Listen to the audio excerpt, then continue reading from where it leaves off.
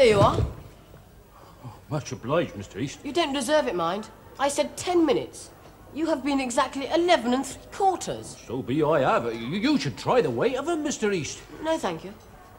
Now be off with you.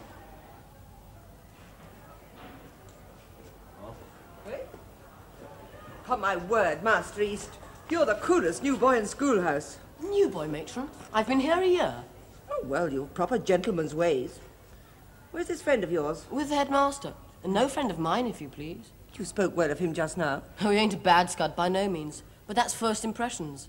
No man is a friend of mine till I know him. I call that sensible. Ah, here he is now.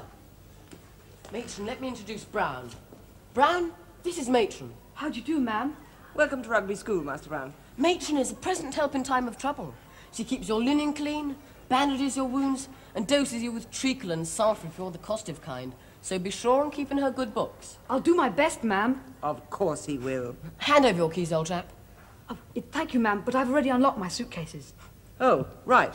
Well, I must go now. You're in good hands. The best, I'd say. Cheerio, Matron. Goodbye, ma'am. Well, here you are in schoolhouse, same as me. Schoolhouse? The headmaster's house. It means you board in and don't have to sleep out like the other poor devils. Let's see, you need somewhere to sleep. I've never seen such vast beds. There's nothing vast about them. They're a sight too small for a fellow's comfort. You mean we have to share? 4 or 5 to a bed. Only the dormitory captain has a single one.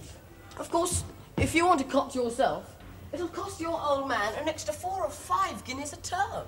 But that's a great deal of money extra. A confounded imposition. But I'm with you all the way, Brown. The trouble with public schools is they're too public. Oh, one can put up with inconveniences like bullying and fagging. But there are times when a fellow really needs to be on his own. Doesn't happen here. Not even at night. The only privacy one can hope for is in one's study. You have studies to yourselves? Not quite. It means sharing with somebody else. But it's better than nothing. There are only 4 of us in this one. And I'd hope to keep it that way. But since our fathers are friends, I suppose I'm bound to make the sacrifice. That's awfully decent of you, East. Well, well, well. Hello, Flashman. If it isn't East and his new friend, Brown. Where do you come from, Brown? Uffington in Berkshire. Berkshire? Ah, yes. I believe it's a county well known for breeding swine. And why have you been sent to rugby school? To complete my education. To complete my education? How very ambitious of you.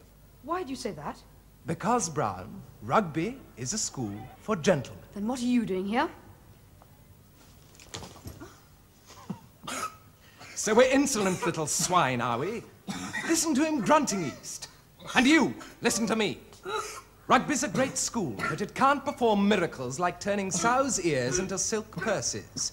The best we can hope to do for little swine like you is to teach you to lose your dirty habits and make you house-trained. And believe me, Brown, we've ways of doing it. Deuced unpleasant ways, as you're going to discover. East, old chap, I'd watch my step if I were you. How do you mean, Flashman?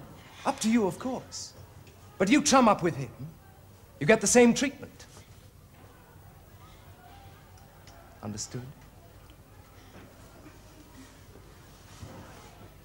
Any time, Flashman. Are you all right? Yes, he took me by surprise, that's all. Took the wind out of my sails. He hit you low, but that's typical. He's the worst bully in the school. Still, it's confoundedly odd. What is? Well, I've often seen him pick on new boys before, but the way he started on you, as though he bore some special grudge. I think perhaps he does. Oh? I may tell you sometime.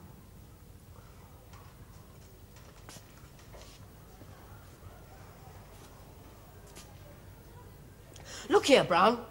I suppose you feel I didn't stick up for you then. I have never heard such rot. Well, if you'd been in my position... I wouldn't have lifted a finger.